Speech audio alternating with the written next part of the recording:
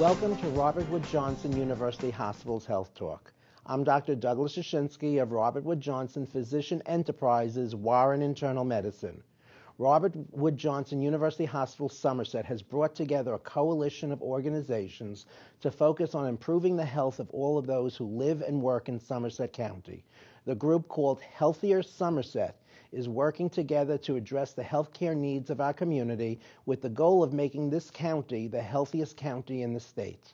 On today's show, we will learn more about Healthier Somerset from our special guests, Serena Collado, Director of the Community Health Department of Robert Wood Johnson University Hospital, Somerset; Mike Kerwin, the President and CEO of Somerset County Business Partnership; and Devangi Patel, the health educator at Montgomery Township Health Department. Welcome to the show.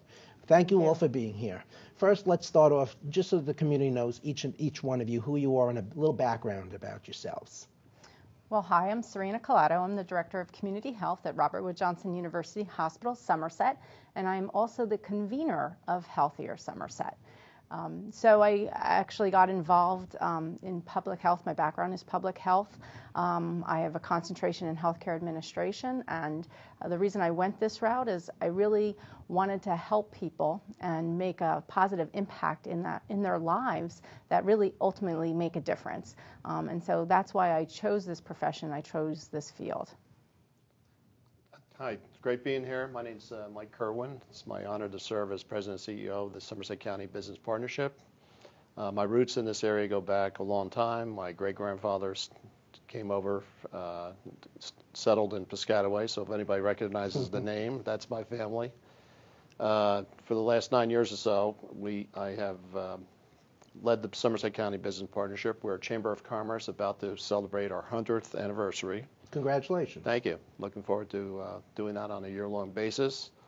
Our mission is to lead the business community to a prosperous and sustainable future.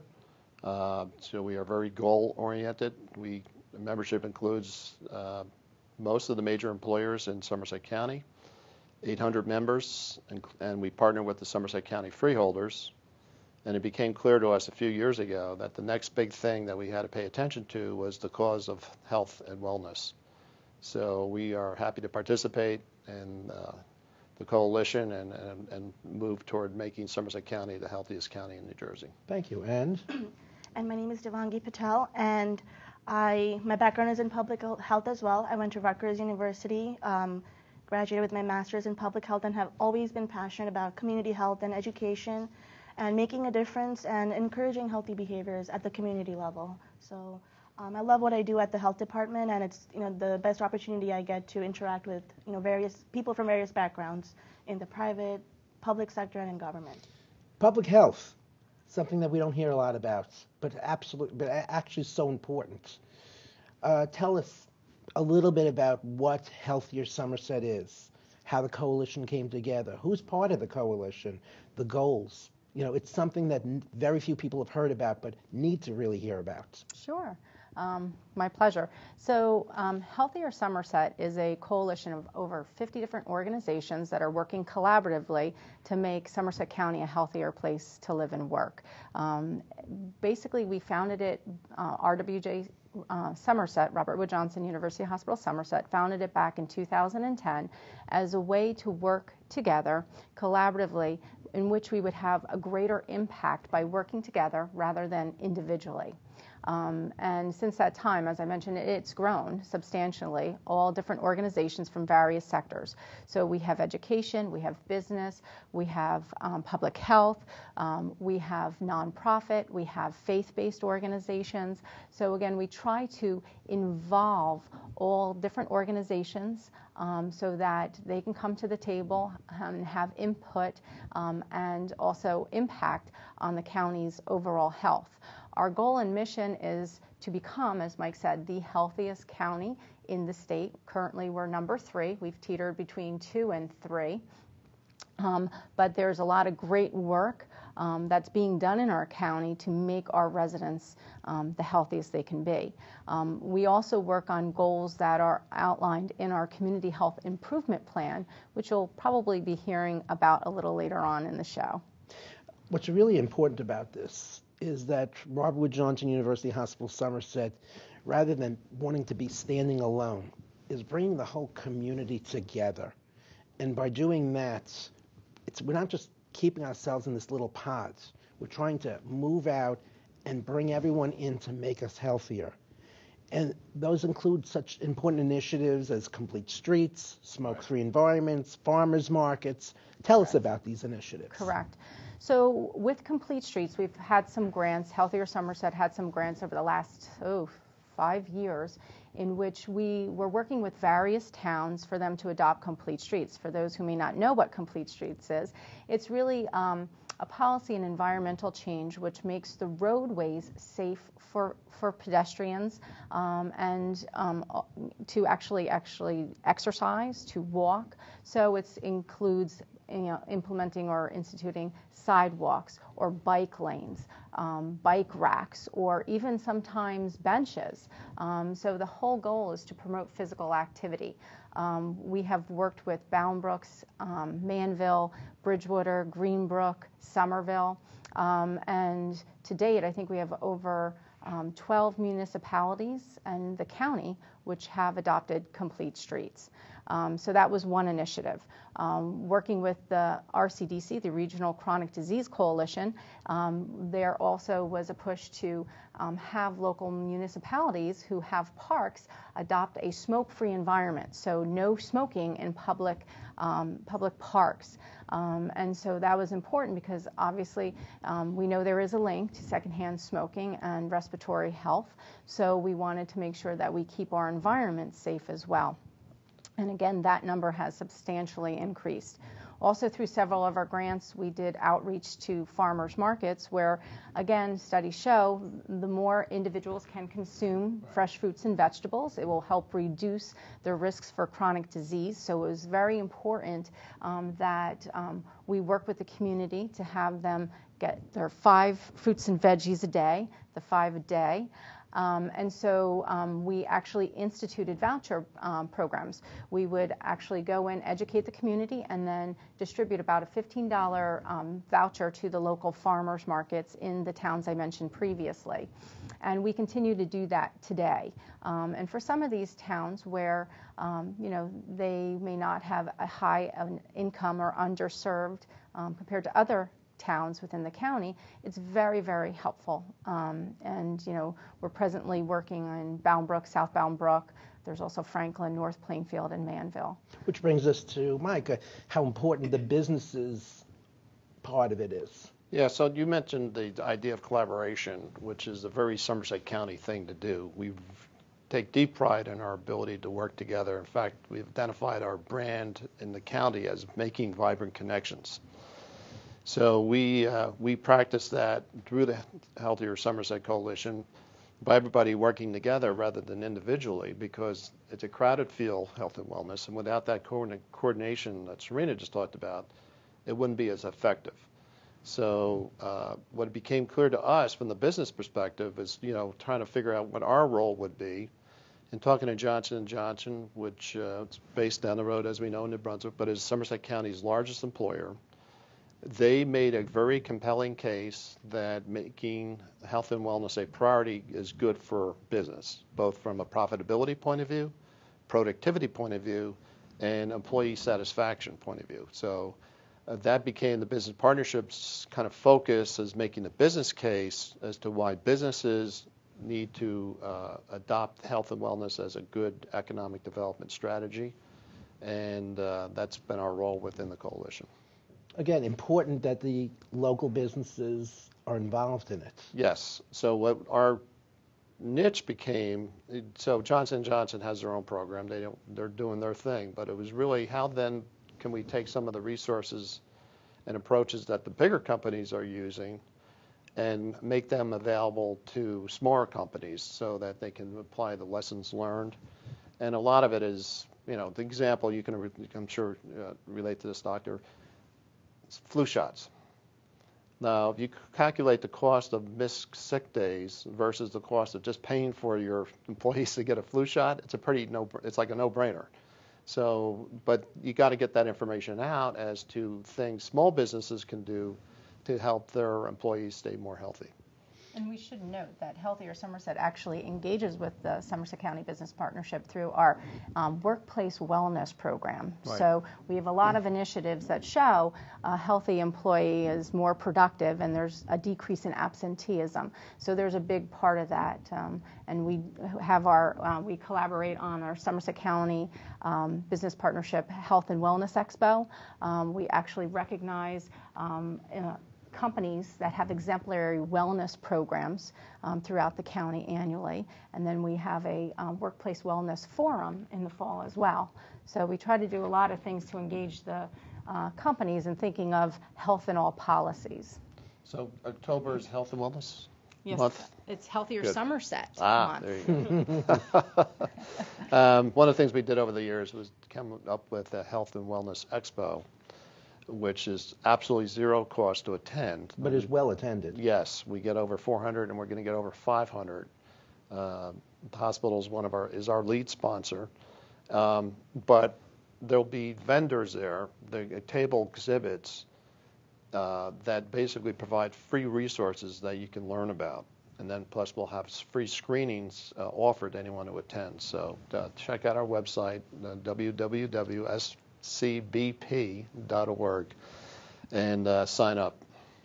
You can say it again. www.scbp.org.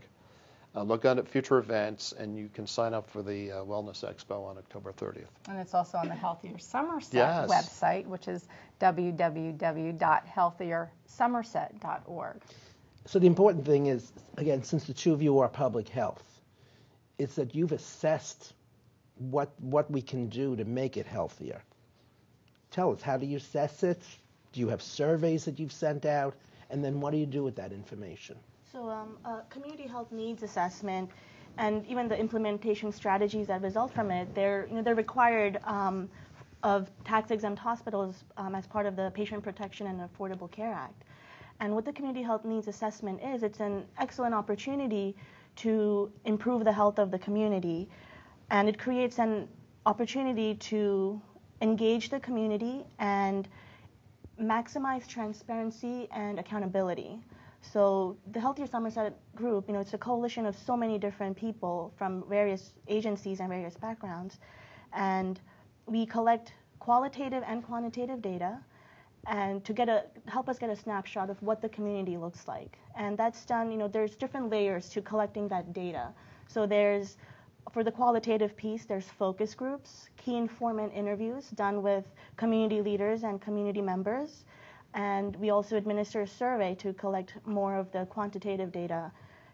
We also look at secondary data sources to get us a better idea of what the health trends are and what the statistics are related to certain conditions in our community base, and comparing them at the federal and the state level. Very good. Again, your background of public health means so much in order to put that data together. This way we are able to figure out if something's come into the community. There's been recent problems with lettuce and things like that. Yeah. We're at least able to quantify that data and know whether we have a problem or not. When flu season comes, you'll be able to pick up on trends because of the public health background. And it's wonderful that the business community has been so involved in it. I'm sure initially they were a little bit taken aback, but now they find out how important it is, and about if their employees are healthier, business is better. Correct. Yeah. Go ahead. Well, I think the business case is solid. I mean, the data is in terms of every dollar you invest in a health and wellness strategy is going to increase your bottom line by a factor of 3 to 4, depending on what the strategy is. Actually, for flu shots, it's probably more like 100 to 1. Exactly, right. And we've been able to show the direct correlation between health and economic development. If you just look at the county health rankings, your kind of wealthiest counties are also some of your healthiest counties. And that's what we continue to strive to be the healthiest county. So there's still a lot of work we have to do. Sure, but there's some cool synergies because Somerset County is also the heart of farmer country. So we have a lot of pharmaceutical companies that health is part of their mission. Mm-hmm. They're in the business of making people healthier. So we think that if we are successful in branding Somerset County as a great place to live And work. right. One of the reasons being that we're the healthiest place in New Jersey, it also kind of ties in with our heritage as the head of the heart location for these companies. Education programs.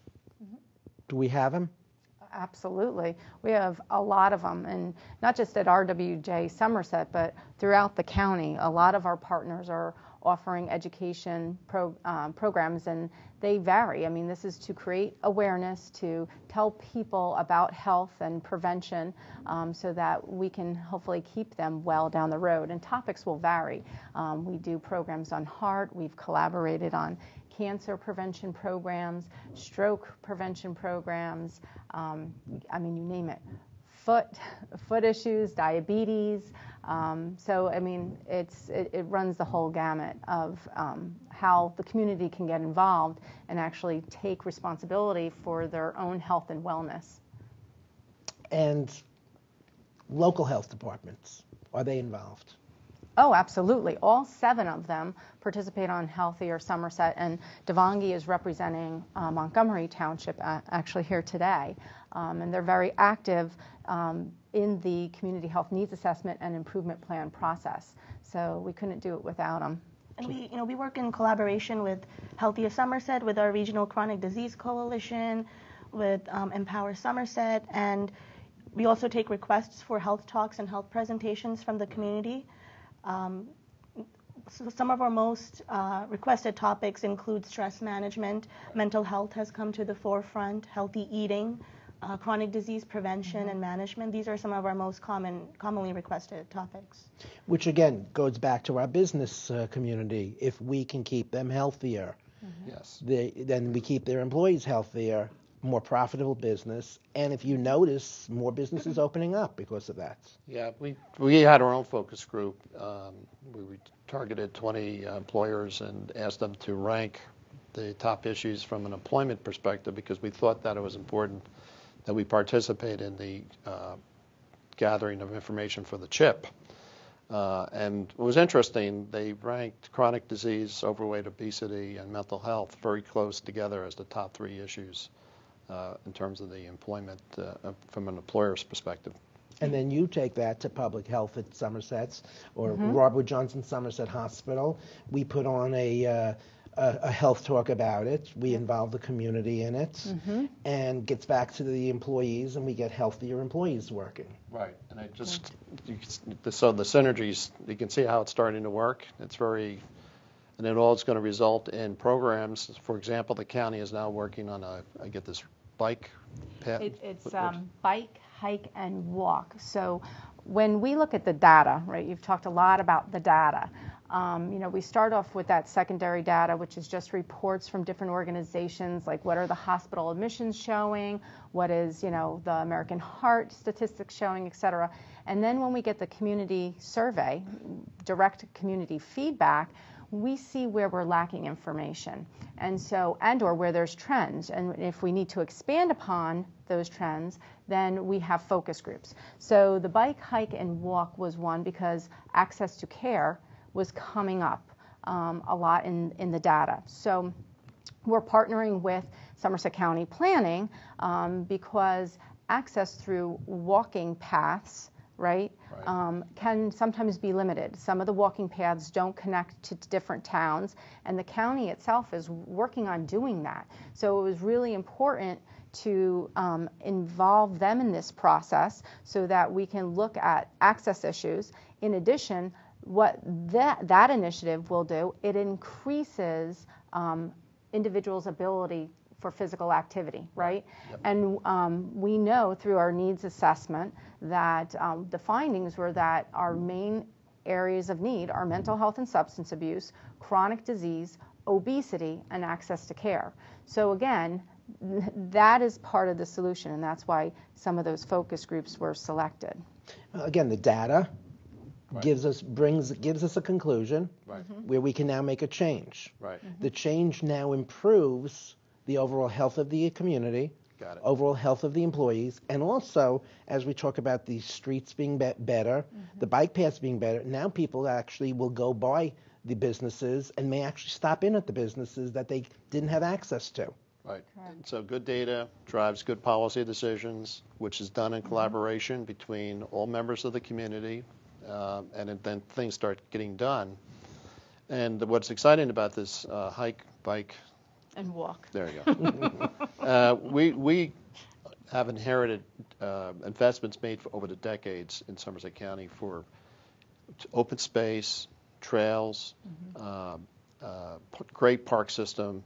And so what will emerge from this study is an easier ability to access that great outdoor living and exercise options. And if there's little strategic investments that we need to connect trails or make it easier, we'll do that based on the right data. So it's everybody supporting all these initiatives to have a greater impact. And I always like to use the example. If we had done it individually, to move that pendulum, it's like standing on a mountain by yourself, shouting across to another mountain that's miles away, right? We have greater opportunity and ability to be heard if there are 50, 100 people standing on the mountain shouting the same message. It is most likely to be heard, or that mountain most likely to be moved by working together than alone. Or you just have a bucket patrol of bringing the water over. Creative, I like that. But again, it all boils down to the fact that we have leadership at Robert Wood Johnson Somerset that puts together the public health data. We have data from both federal, state, but even better is the local. We can now take the local data, individualize it, and then bring it to the community business associates. The business associates understand how important this data is. We can now vary things, we can now change things, which improve the health, safety, benefit of the community, which then improves the business environment. The business environment then comes back, we get even better data. Now we can go the next step and keep on improving it. And in this time and age now where we hear all about, for instance, mental health being so important, being that that's a problem as well as substance abuse, we now have the ability to take that data and do something with it. Again, you guys at Public Health are the ones who are bringing us that data. We could never work on this without the work and involvement that the two of you do. Well, thank you. Take a bow. And again, the other thing that's so important is that we've got a terrific business partner who's willing to listen and make changes. Yeah. So thanks for recognizing. We should give a shout out to the hospital. Robert Wood Johnson University Hospital, Somerset. Thank you. Has really done a great job and has reaffirmed their commitment to being a great community hospital and providing a resource to everyone. And I think one of the ways they're doing that is being the kind of the host of the Healthier Somerset coalition. So want to acknowledge their leadership and support. It's been great. It is actually quite important that a community hospital, which employs a heck of a lot of people in this area, it's not the biggest employer. We do know that Johnson & Johnson's a bigger employer, but they do work in coalition with the community. The leadership understands that they're not a separate entity. They're part of the whole county itself. They understand that the coalition of public health, businesses, data, that all of that makes us a better community. And they understand that if we use that data, we can become the healthiest county in the state. And even though we are not the wealthiest county in the state, we can use all of this data to become healthier than some of those wealthier counties. Correct. You're absolutely right. I mean, we understand the fact that, we're part of a larger system, and it's that system that ultimately impacts individuals' lives and health. What we public health professionals like to call the social determinants of health, right? That's housing, transportation, education, employment, right? These are all things that, if people are limited by that, if they don't have a job, they don't have access to care, they typically won't have medical insurance. So that impacts their overall health. So it's by working together and with all different agencies who are part of this larger system, we can make those necessary changes to enhance people's lives and overall health and well-being. Which again, it starts in the leadership, but it comes down to all the individuals who work as part of this. This couldn't have worked without you doing your public health part, couldn't have worked without you doing your public health part, and it certainly couldn't work without the business community doing their parts. It's a coalition that improves the health and wellness of Somerset County. Correct. It's everybody working together, and that's what ultimately what will hopefully make us the healthiest county in the state. So this would be a good time to invite anyone who's listening to support our cause. We are serious. This is a big deal. Health and wellness is the next big thing, as I like to say. And we think that if we're successful working together to make Somerset County the healthiest county in New Jersey, that it would be, we'll have to celebrate when we get to that point, right? Oh, absolutely. So when do you give the contact info for getting involved, Serena? If you want. So they could, if they want, they can reach out to us. We have a website, healthiersomerset.org, or they can email at info@healthiersomerset.org, or yeah, I think it's .org. Also, my contact information can be provided.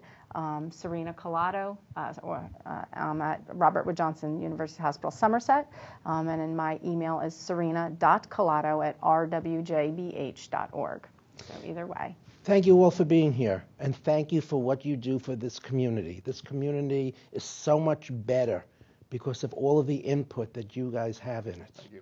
Great being here. Thank you for joining us here today. This concludes today's episode of Robert Wood Johnson University Hospital's Health Talk.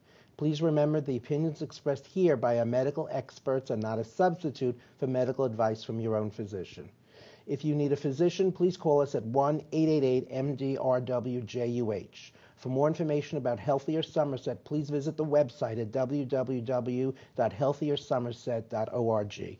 Thank you all for being here, and thank you for what you contribute to healthcare.